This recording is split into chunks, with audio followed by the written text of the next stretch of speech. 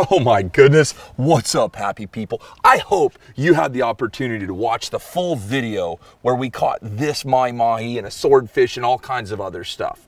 And we're gonna try to mix things up a little bit here on Deer Meat for Dinner. Let me show you a couple of ways how I clean a big mahi-mahi. First and foremost, a lot of people, when they're cleaning a dolphin, they peel the skin.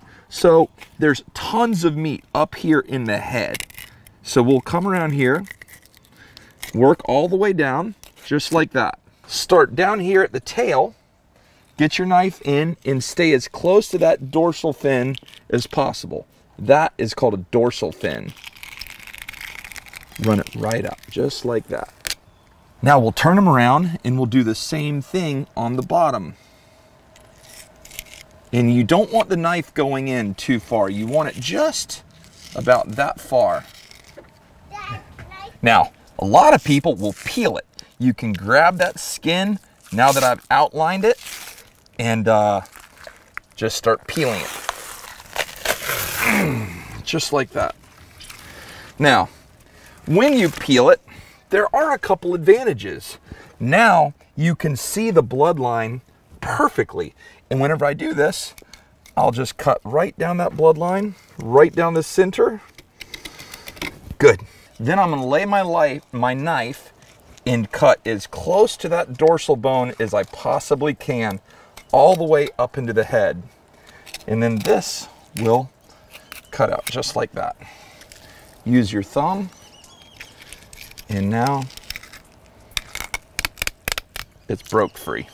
This should just pull right off. There you go. Beautiful, beautiful piece of fish. Now you can see that the backbone, and we're gonna cut right down the other side of it and just come up and over the rib cage here. And we're just gonna gently fillet that off of there.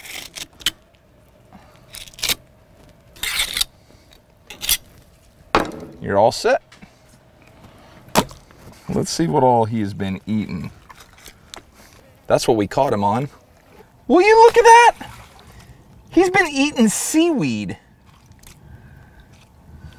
But he's really been eating a lot of these filefish, little filefish. Hey, what do they say? Elephants eat peanuts. Alrighty, step 2. Let me show you a trick. This is actually what I prefer to do. Again, same concept.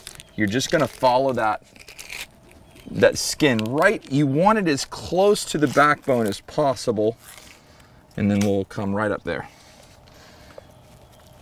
There you go. There you go. Now we don't have to worry about outlining this one. Same thing.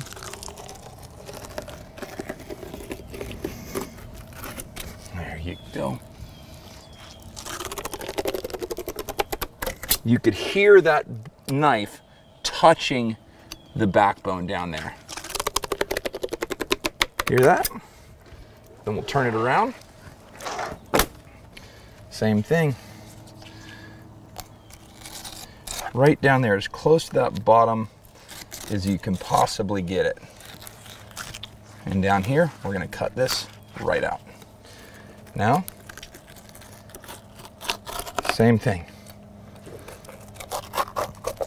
And we'll just cut this and meet this right up there.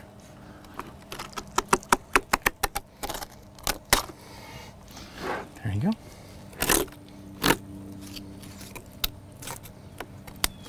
Take this, cut your little finger hole right here, and we're just gonna pick up on the fillet, and then there you go. Perfect.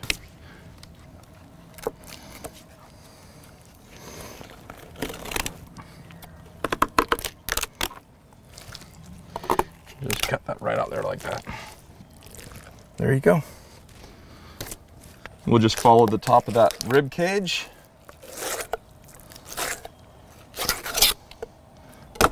There you go. Look at that. Nothing. I mean, I guess you could get a spoon and get some more meat off of there, but mahi-mahi don't have cheek muscles really. So this is going to become, look at the turtles, they're already waiting. They know what's about to happen. So now, instead of peeling that skin, let's cut it off. Now we're gonna just fillet this skin, whoop, right off there. I wanna show you the difference and why I prefer this. So it's the same piece of meat on separate sides. That's the top, obviously, that's the top, just like that. You can see that, like that tendon, that connective tissue. On this side, there is no connective tissue. There is a tiny little piece of skin there, but all you gotta do is just cut that off. Then you're gonna be left with, this is a bloodline that has some bones in it. Take your knife, and you want to like roll your knife, just like that. And that's gonna take away all the bones and the majority of the bloodline.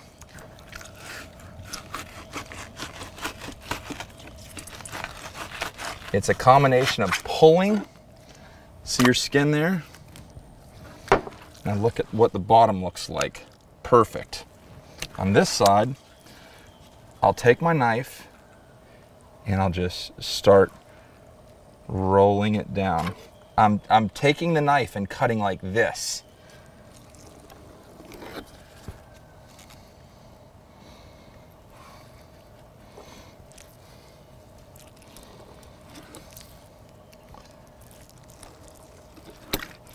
Use your fingers. Now we have all of that bloodline gone. Might have a little bit left right here. And all you got to do is do a little angle cut. Now we are sitting pretty. Now that side is done. Now let's take a look at this.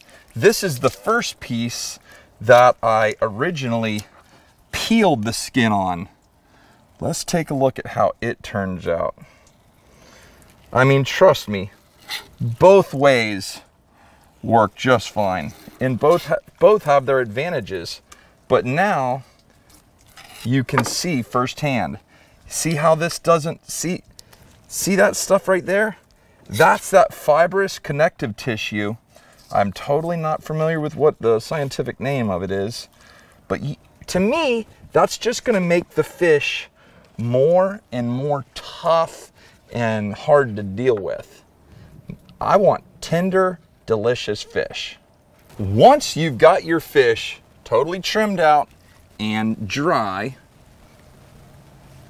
I like to lay it on a paper towel like this and dry it off.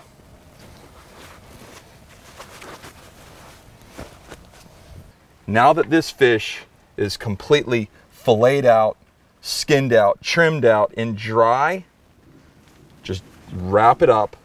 Now that piece is ready to go in a Ziploc bag. None of this fish will ever be frozen. All of it will be eaten fresh. The key when you're laying it in your Ziploc bag, make sure that it's laying flat. We've got 4 big bags of fillets, boneless, skinless, fully trimmed out. When this comes out of the bag, it's gonna be ready to cook. And that's what it's all about. If you put it in the refrigerator or throw it in the freezer and it's got a bunch of water on it, it gets soupy, it gets sloppy, and it takes away the really pristine flavor of that fish. This is perfect. I'm gonna give 3 bags to my friends. One of each of my neighbors, one to Joey Hluska, and I'm gonna keep one myself. Sunday, when we're all sitting around the house, I'm gonna pull this out and I'm gonna make some kind of really fun recipe for me and my family. But that is all I've got for today. I hope you enjoyed this detailed process of how to fully clean a monster mahi mahi.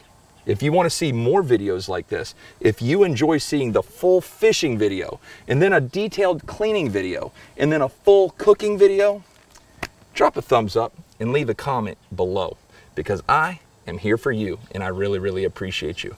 But that's all I got for today. Take care, God bless, and we are gone.